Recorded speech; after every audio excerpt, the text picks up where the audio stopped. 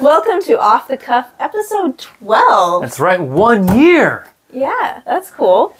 We would love for you to give some comments below on some questions for next month.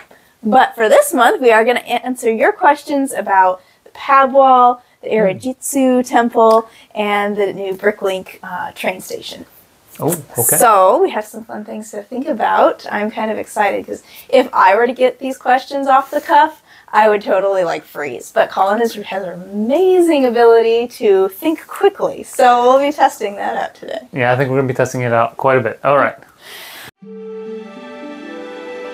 Our first question is about the Airjitzu Temple. We had actually several people asking about it, so I'm just going to lump them all together. First of all, do you have it? Secondly, how does it fit in with the Ninjago city sets? Okay. And thirdly, how does it compare to the new temple? Ooh, so good questions. I do not have the Airjitzu Temple, which is one of the sets I regret not buying. Now, I want to make it clear that there are plenty of sets that I've wanted over the years. That's probably common with everybody watching this video, and of course, finances and space and all those other constraints kind of come together to not get me to buy it. And so I wanted that set pretty badly, ended up buying other sets like modulars and whatnot. So I don't have it. It's definitely on my list of sets that I wish I could get at some point, knowing that it's really expensive on the secondary market. And not being able to prepare for this, I don't really know how much, but it's significantly higher than the original retail price. As for how it might fit in Ninjago City, I think pretty similarly to the Tournament Temple City, which is that it's not something you're going to be able to fit in just seamlessly. It doesn't have the opportunity to connect directly to those sets because it doesn't have the Technic pins. Keep in mind that the Airjitzu Temple was released before the Ninjago City line came out in 2017, so I don't know if they really had that in mind when they were designing that particular temple.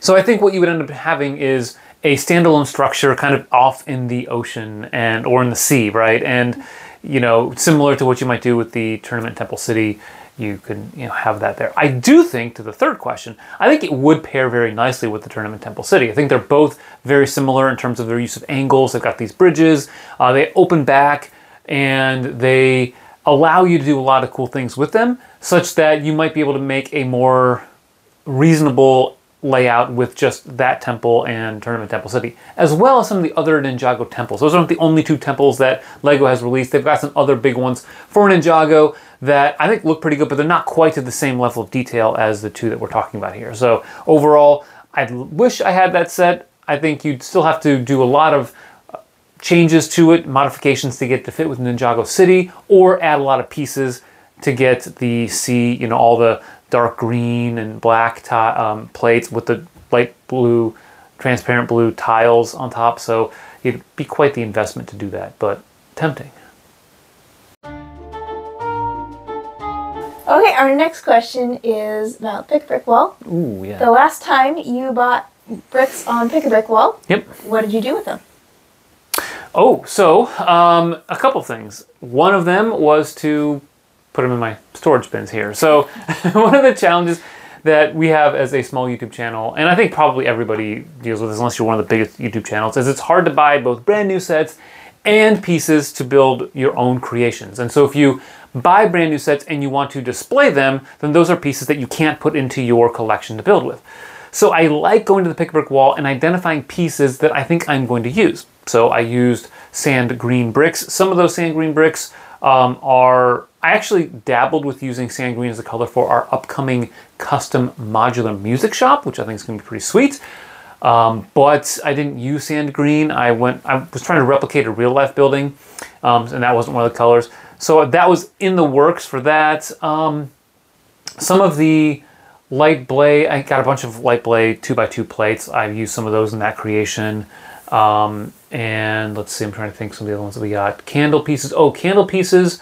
I've got plans for those. I want to do some more custom modulars, and so I was thinking about window detailing and stuff like that, similar to the museum and the bookshop apartment. So I've used some of the pieces, not all of them, but I definitely wanted to make sure that I use some of the pieces eventually in builds. The kids, on the other hand, I think used all of the pieces that they got from that. So they have their Lego collection and they build, and they never take anything apart. So anything they build, they have to use like pieces that they either recently got or haven't yet used, and those were not yet used pieces. So they went ahead and put some of their pieces in their creations.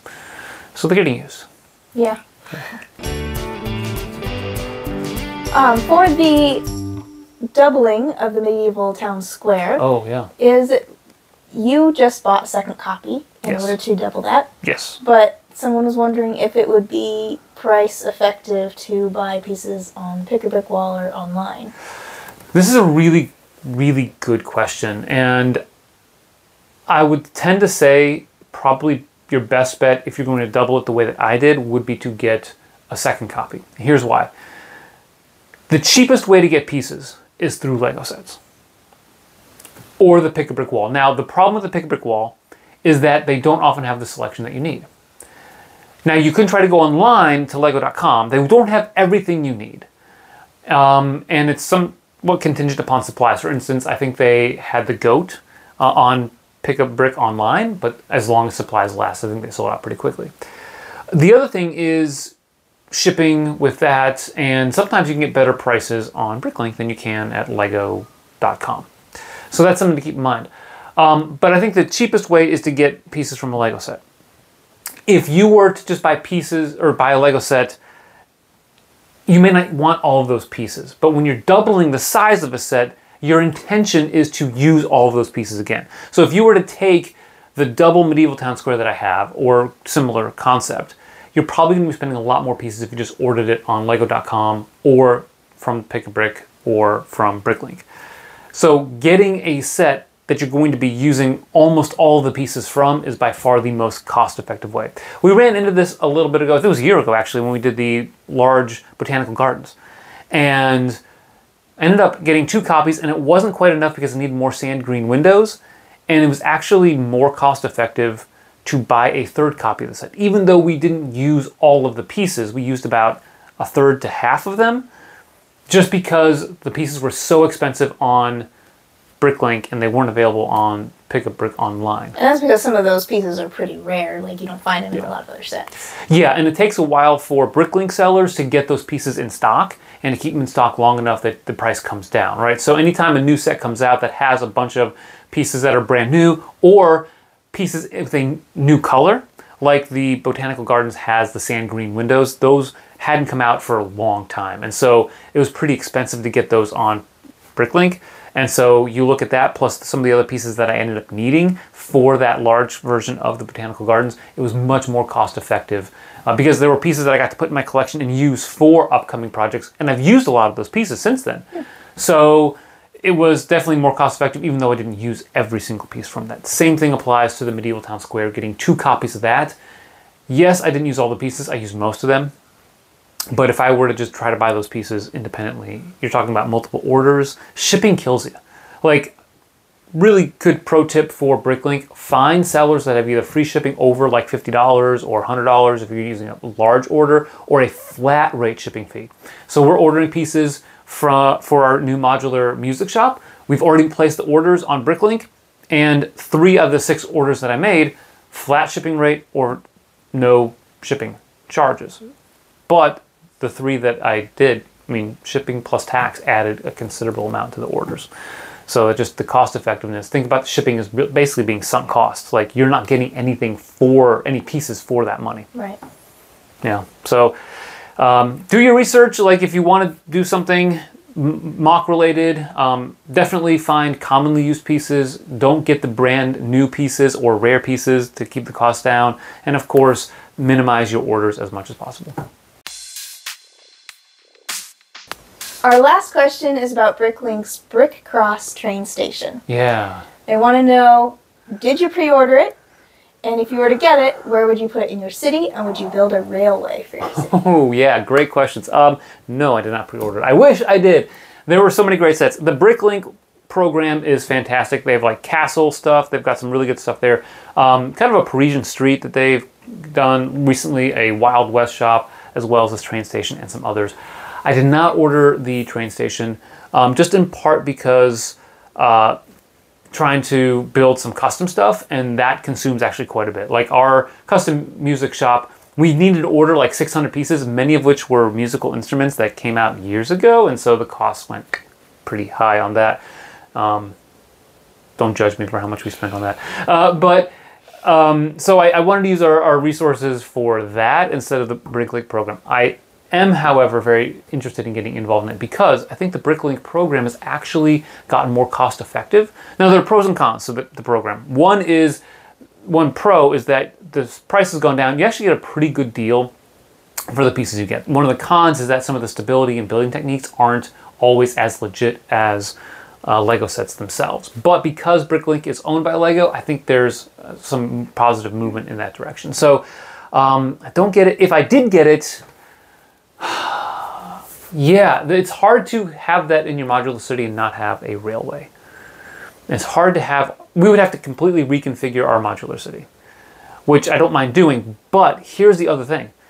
Then you have to put in a railway. Train tracks cost a bunch of money. If you want to ballast your train tracks, that costs even more money to get all the plates and tiles to do that. Setting up the city in and of itself, making the place for all the railway to make it interesting. You might want to have it go through a mountain or tunnels or go over a bridge or something like that, and that starts adding a lot to it. So I'm very hesitant to start a brand new project of that scale at this point in our YouTube channel size. But for those who love trains and have the money to do it, it could be a really fun project. Oh, absolutely. Like, this is a really cool set. It's something that I'm impressed by just looking at. Would love to build it, love to get my hands on it at some point in time. But it does, you know, I think the problem with getting some of these large sets, even like the Tournament Temple City, is that, like, oh, I want to include that in a layout. My kids were like, we got to put that with the Ninjago City. And I'm like, okay, but like, that's going to be like multiple base plates. And we did a whole video on placing it. And I estimated it was something like 1,500 or so 1x2 tiles in light blue, trans-light blue. So it's like, if you can find those on the pick-a-brick wall, amazing. But you're talking about $90 to $100 of pieces when you think about the plates and the tiles, not even including the base plates, because I have a bunch of base plates. So those costs add up. Yeah. That's all we have today. Thanks for watching. Remember to comment below with those questions for next month. And like, subscribe, ring the bell, and always remember to keep building together.